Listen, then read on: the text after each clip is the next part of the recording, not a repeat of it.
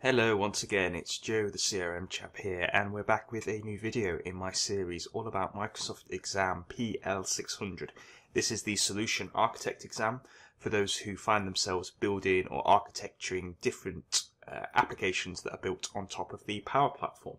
So in today's video we're going to be taking a look at the Power Platform Admin Center. Now this is a really central location that we will typically as solution architects be working with quite a lot.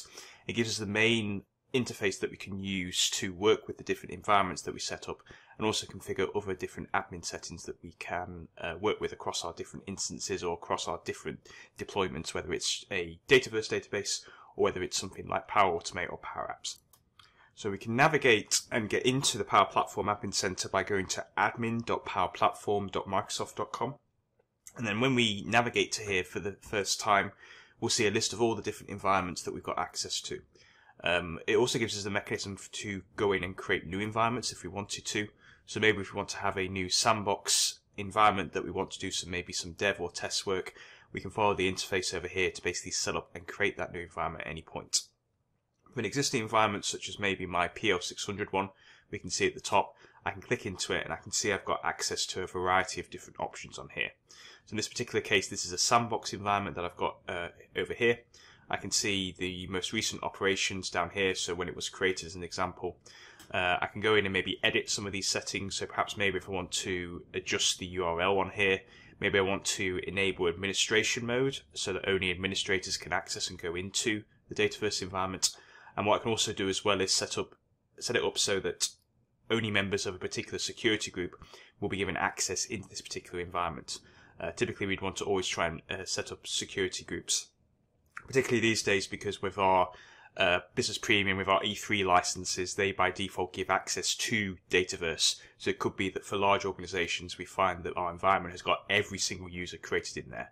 By using security groups we can hopefully control that and we can limit who's got access into that. Moving on from there, we can then go in and start to work with some environment specific settings. So for example, we can go in and maybe see the list of all the different users who have got access into this environment currently. We can maybe add additional ones in there. We can maybe assign them different security roles.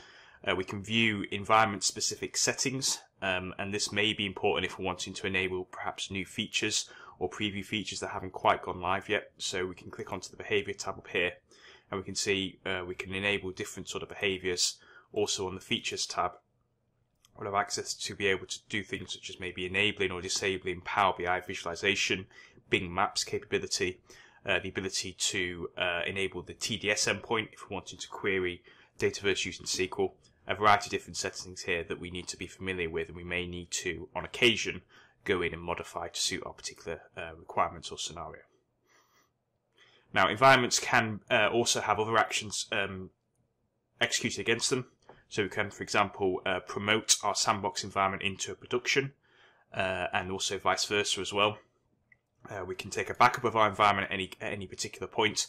Microsoft will automatically create backups for us behind the scenes, and we can do point of time restores, but it might also be advisable if we're doing, for example, maybe a solution upgrade or something like that, that we take our own backups. Depending on whether it's a sandbox or production environment, the backup will be retained for different lengths as part of that. Finally, we can also look to reset our environment. We can maybe copy it to a new location and also delete it as well. Now notice some of these options won't be enabled for if this environment is a production environment, for example. So this is more of a sort of a safety thing. You know, we don't want to have it so that it's very easy for us to go in and delete a production environment. So typically the process that we need to follow is that we first of all just downgrade our production environment into a sandbox, and then we'll find that those options are made available to us. So that covers off some of the things that we can do from an environment level with the Power Platform Admin Center. Other things we can do is we can view a variety of useful analytic data covering our different services. So as an example for Microsoft Dataverse, we can click into here, and then for any particular environment I can see a variety of useful stats.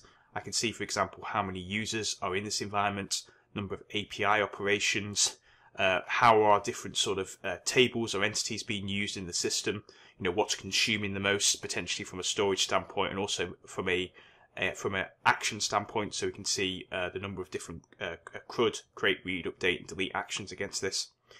We can get a bird's eye view in terms of how our plugins are performing, again see any different errors on there, and also as well view our API calls as well. Now this is particularly important if we are for any administrator, or indeed maybe even for solution architect as well, to review this on occasion, particularly maybe when our solution is maybe in early development stages. API calls can potentially impact us based on the number of licenses that we've got. So if it's a case that we've got not enough licenses, it could be that potentially Microsoft will throttle us and restrict us to the number of different API calls we can do on a day-to-day basis. So therefore going into here and actually seeing what's going on can be quite useful, particularly as we are gearing up our solution to go live, and particularly also if it involves Microsoft Dataverse. Moving on from there, we can then go in and view details about our different capacity across the board, and this will show us a nice view at the tenant level in terms of what we've got available to us. So I can see in this case that across my entire Microsoft 365 tenant, I've got a total of 10.5 gigabytes of database storage that I can use. Then aside that, I can store up to 24 gigabytes of file data, and this will be data that we upload maybe as part of a note or an attachment. And then log data, I've got 2 gigabytes that I can consume as part of that. So the numbers we see here will be dictated largely by what type of licenses we've got in place, and the more licenses that we have, potentially the more storage we'll have, and we can also look to purchase additional add-on capacity as and when we need to. From a Dataverse standpoint, we can go in and view at a very detailed level in terms of which environments are consuming the most from a storage standpoint, and this will allow us to direct our attention towards potential environments that we may need to just tidy up or potentially even remove if it's a case that we're consuming far too much storage. We can view some information about the number of different Dataverse for Teams environments that we've got set up, and again how much storage they're consuming. Now add-ons is where we may need to go on occasion, particularly if we are consuming things such as maybe a portal capacity add-on, or maybe looking to have if we've got maybe a per app license scheme in place. Because rather than going into the Microsoft 365 Admin Center and applying these on, we would instead need to go into the Power Platform Admin Center, and then from here, based on the number of different passes that we've got available to us, number of different licenses that have been provisioned for our particular tenant, we'll be able to go on here and then just assign this accordingly. So typically it may be a two-step process from a setup standpoint. First, we just need to maybe go into the Microsoft 365 Admin Center, assign licenses to users, then go into the Power Platform Admin Center and then assign on any additional capacity or add-ons that we may have purchased as well. And we would typically do this on a per environment level as well. If we're wanting to consume one or maybe multiple different Dynamics 365 applications, we can click this button down here and get a nice view of all the different apps that are available to install on our particular tenant. Then if we're interested in maybe, for example, installing one of these particular applications, then what we would need to do is go into our environments, click into it like so. We can see we've got a button at the top when we select it called Resources. When we click on here, we can then see and then install any particular app that we want from the list of available options we can see over here.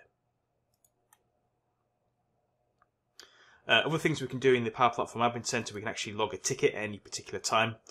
So all we just need to do is just go to Help and Support. We can then log a support request, provide some details about what our issue relates to, if we've got any sort of Premier support contracts or other support contracts in place with Microsoft, we can tie those into as part of logging the support request, and they'll then go off to Microsoft to be looked at, and they'll get in touch with us as soon as possible. Data integration allows us to manage our different projects that we've set up to maybe look to push data out into external sort of systems. So from here we get a dashboard type view that allows us to see the health of our particular data integration. You know, when it last ran, any potential errors or issues and things like that. In the case of my environment or my tenant over here, I've got nothing set up currently, so this screen is all blank at the moment, but we can just go in at any point and create a brand new project fairly straightforwardly. Under the Data Preview tab, we can see some information about the different gateways that we may have installed in our environment.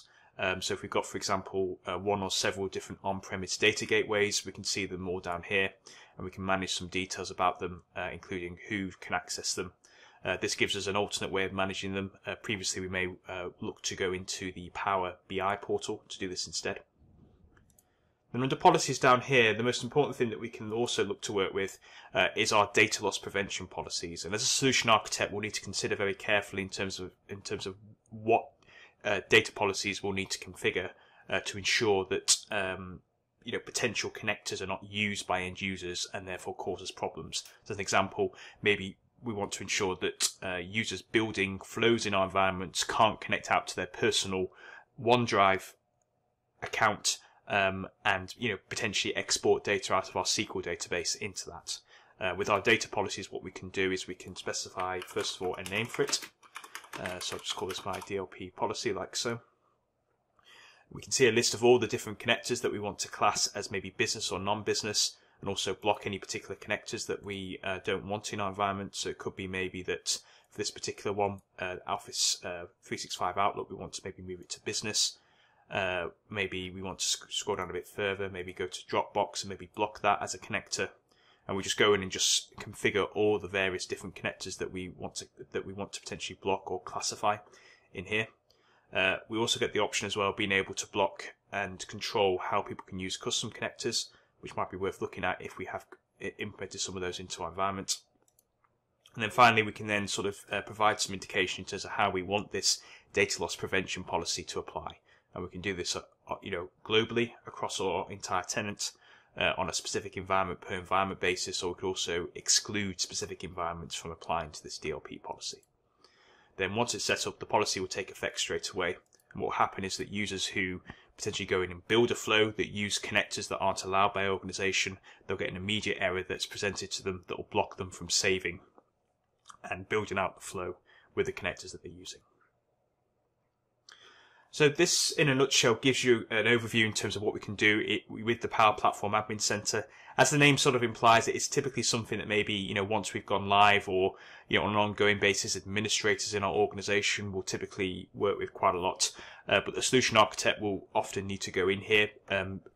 It will give us the primary destination that we can use to configure many different aspects of our particular Power Platform deployment, set up sort of core information points as well. And certainly from our own point of view, if we're wanting to see how our solution is developing, if we're wanting to get a feel in terms of, okay, are we going to be okay potentially from an API consumption standpoint, then there's a variety of different very useful reports in here that we can look to leverage. So there is some value for us understanding what we've got in here, and certainly a good expectation that we know the inside outs and the inner workings of this particular portal in quite sort of detail. So that pretty much wraps it up for this video today. So I hope you found this useful, and indeed the other ones in the series so far. If you haven't subscribed to the channel yet, please do if you enjoyed the video, and give it a like and hopefully there'll be other videos in the future that cover other similar topics relating to this exam and other topics as well. So it'd be really great to have you along for the ride. So all it is to say is have a great day and see you later. Cheers.